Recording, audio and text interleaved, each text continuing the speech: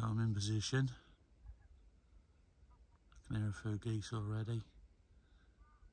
Oh, for a sunrise.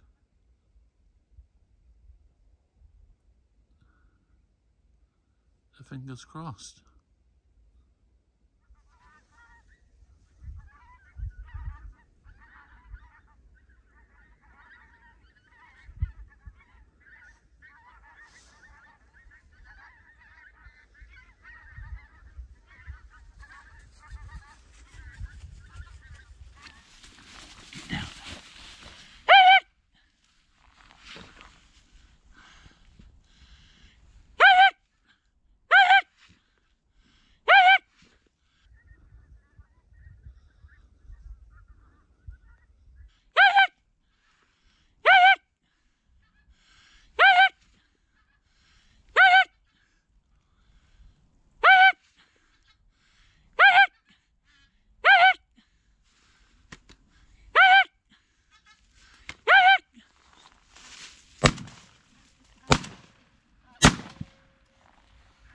Get on.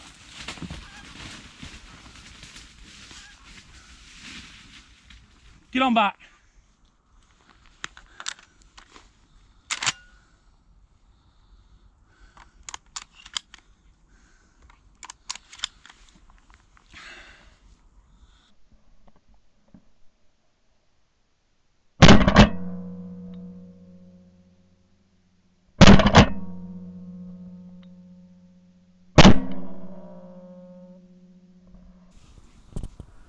As you can see from the shot cam footage, it's not the cleanest of triples. Good lad, good lad. The first one come out stone dead and dropped at the field in front of me, and then the other two came out behind.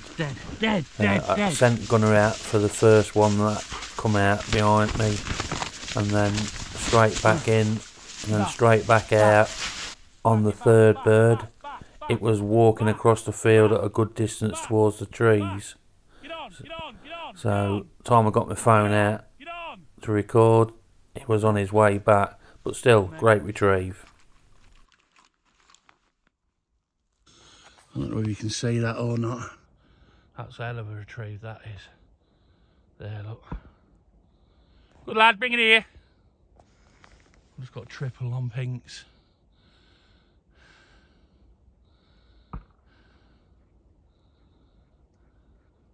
Good lad. Good lad. Bring it here. Bring it here. Come on. I caught them pinks. Lovely. Good lad. Dead.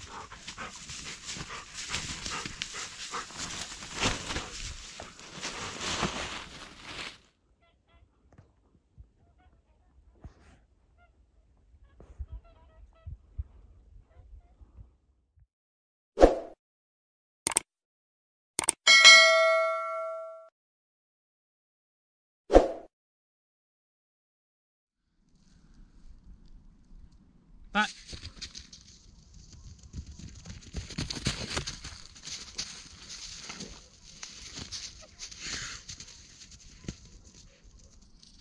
Good lad.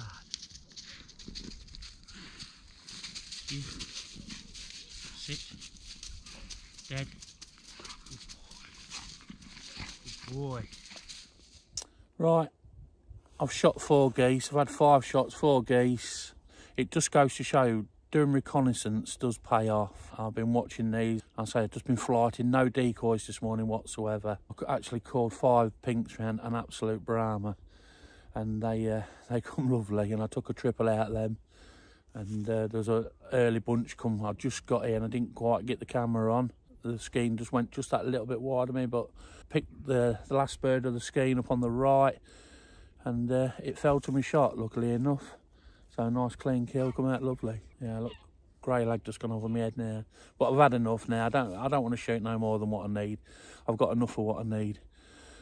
So I'll catch up with you later in the video.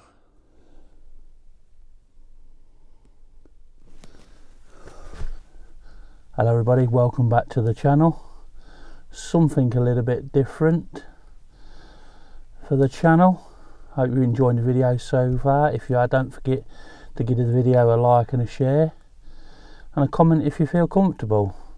So the purpose of the video, if you follow me on Instagram, you know that I post a lot more stuff on there, photos and little videos of what I get up to. And I've had quite a few messages asking me if I can do a more in-depth video on goose jerky that I make.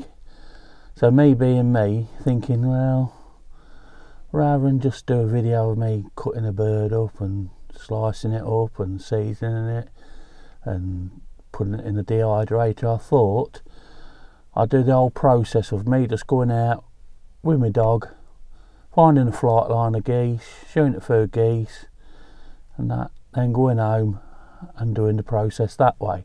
I thought it would make more of an interesting video to watch, so that's what I've done. So I'll try not to keep you too much longer. The next part of the video is me processing the bird and then taking it all the way through to the finished product, as they say. So hope you enjoyed the video. Thanks for watching. Right guys, for the purpose of the video I'm only going to do one. I'm doing it in the house. I don't normally do them in the house, I normally do them outside, but unfortunately it's Baltic outside. So yeah, all I'm going to do is just show you the one. There's no good going through them all. I will say this is how I do it. You may do it different, it's up to you, but this is how I do it. I have learnt a few, well, a couple of months ago now, is I used to cut them from here and pull the skin up, but now I've been told to cut them, shown how to cut them from here and pull the skin down and pull them that way.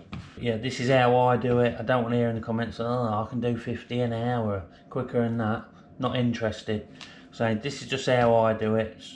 For the purpose of the video, I'm just going to show you one, and that it might not be the cleanest way, but it's the way I do it. But yeah, it was all shot this morning, as you know. So yeah, right, we'll crack on. So all I do is get the skin, pull the skin, cut it up, and then just, no doubt this is going to be a tough one because I'm recording it. So I'll just pull the skin off. All you do,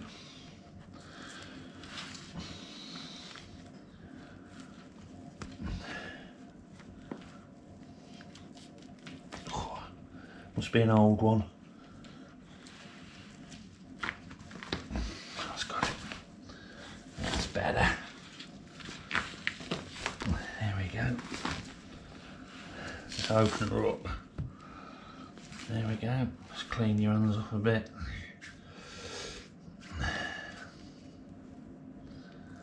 That's it. Alright, so all I'm going to do is a bone just here, and a bone just here, and that, following my knife, I'll follow down there, and down there, then work with the breast off, the breastplate.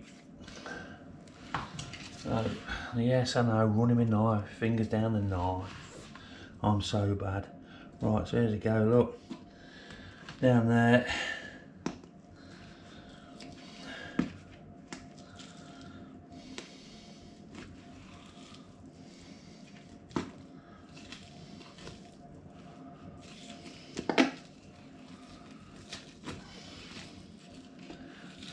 So I'll turn my knife round, down that bone.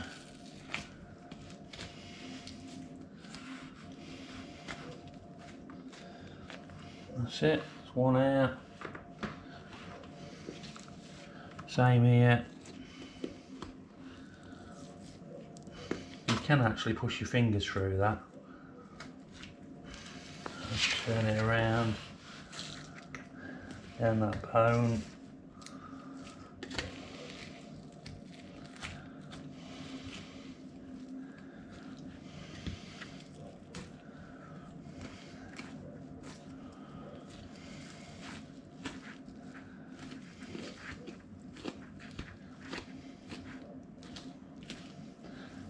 That's it, the breast clean. Now that you got bones, and all I do is run my knife down the inside of the leg, skin it off, chop it off, take the sinew and the tendons out, and then bag it up and save it for burgers, sausages, mince, whatever. Right, so that's done. I'll get these breasts washed down and I'll come back to you. So that's all the breasts washed off and ready. What I will say is, if you find any holes in your breasts when you're doing it, just check them for feathers, and actually sometimes get feathers and that, and also shot. Just keep your eye out for shot and that when you're right now. Look, I'll just wash these so you can see. I just found a bit of steel shot there, look. So just be careful when you're prepping it, give it a good look over. For one, you don't want an expensive dentist bill, and two, if you hit it with a knife, you'll run the edge off your knife, you'll blunt your knife and that. So what I'm going to do, I'm just going to show you how I cut one up. You don't want to see me doing more, the video will go on forever. So I'll pick some of these out, dry them off, and then I'll slice them up and then season them up, and then we'll stick them in the dehydrator. Right, so these are the breasts that I'm just going to use. I have to dry them off a bit, I do. Just use some blue roll, just dab them down like that, just so it just makes them easier to handle. That's disposable then, you're not going to... So that's that. Just... and all I do, I find it better to put them on the back like this, and I just start off like that. Right, so it's sort of up to you how thick you go. I normally go about that. Look, I like them thick. You see that? Bits like that. Some people call it bit long, but once it's been in the dehydrator and that, and it dehydrates out, it's perfectly fine. So just keep going along. Now I've got 2 dehydrators because I'm greedy, so I'm making a good lot. Should last us the Christmas period. So yeah, I mean, you sometimes get a little bit of blood in it. Some of you might want to cut it out, some of you don't. Don't bother me. So just keep cutting it nice and thinly as you can, like so.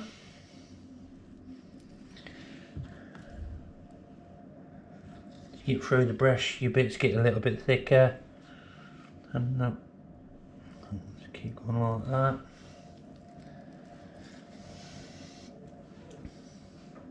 Sometimes get little bits of cat tags like that, so just cut them off, saves you from cutting your fingers trying to cut it all the way down that end, like that. Just keep squashing it with your fingers.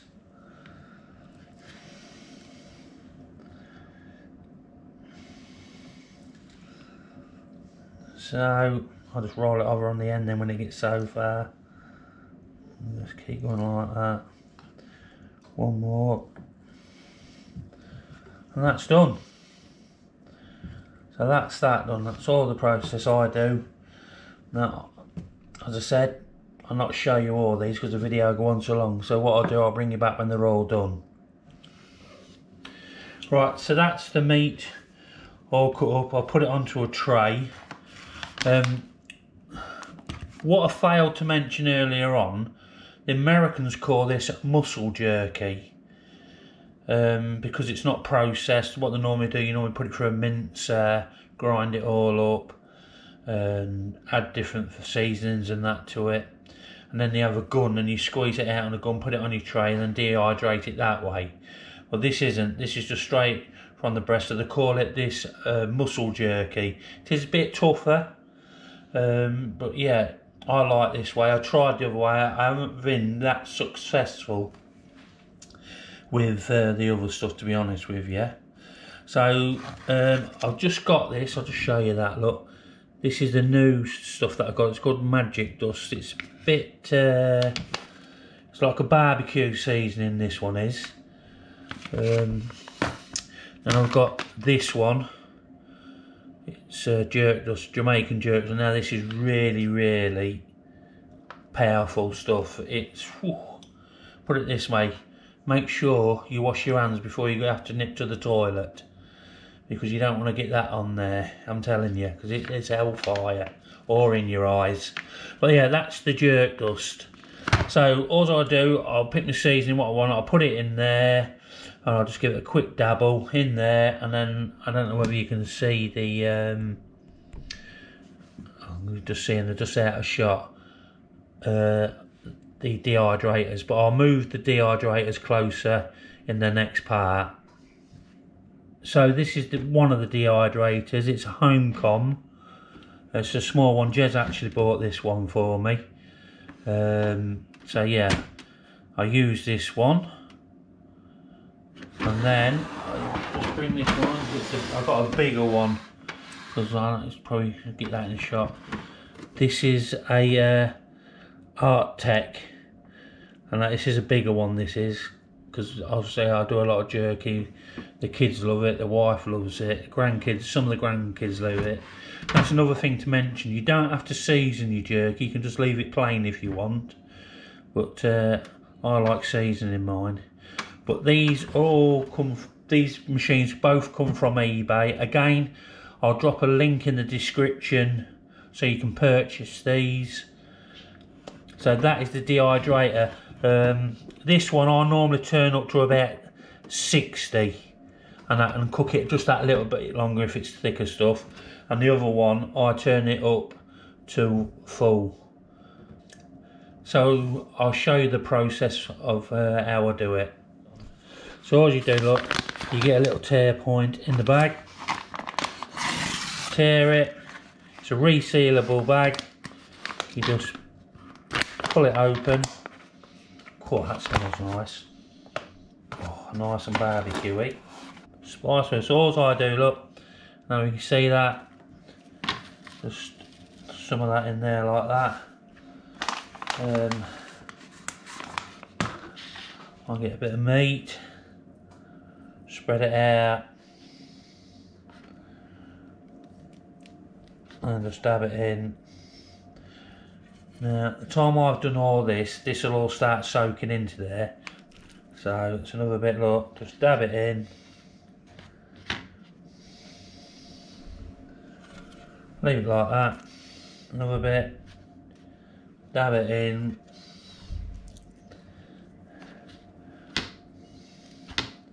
Obviously, if you don't like spicy, don't put so much on. And then just keep going, basically, until you fill a tray. So that's the meat seasoned. Got some really spicy stuff on top. So it's a full deck, this is the big one. So switch it on. There's quite a bit of meat in here, so I'm going to just turn this up to just 60. And what I do, I'll give it 3 hours, and then after 3 hours I'll swap the bottom to the top and the others and mix them all around so they all get the same dehydration around them. So we'll come back in 3 hours and we'll have a look, see how we get on. So it's been in for 3 hours now, so what I'll do, I'll just swap them over. So I'll switch it off, always switch the machine off, the lid off, and I'll just stack it on top of the lid, like so. Excuse me, I'm doing all this one-handed. So it's like that. Then just put that on there like that. Put it back on. And then switch it back on for another 3 hours. Right, that's it. So guys, it's just a little bit longer than 3 hours. It just needed that little bit longer because I did actually cut some really thick. But now it's ready. I'll just switch it off there like that, and then I'll let it cool down and overnight, and then in the morning I'll come back and sample it. Quite looking forward to this new seasoning. Right guys, so it's the next day now. It's just, oh, that's good that is. We'll just put it in a tray. Well guys, my apologies, but I had to mute the sound on this clip due to copyright, as there was some music playing in the background. Basically all we're doing is just packing it away, and what I'll do, we'll graze over that over the Christmas period. And that, I hope you enjoyed this video. If you have enjoyed this video, then please show your support by giving the video a like, a share and a comment. And if you're new to the channel, then please consider subscribing, then hitting the notification bell in the top right hand corner of your screen so you don't miss out on any future content that's coming to the channel. So thanks for watching, stay safe, I hope to see you all very soon. Bye for now.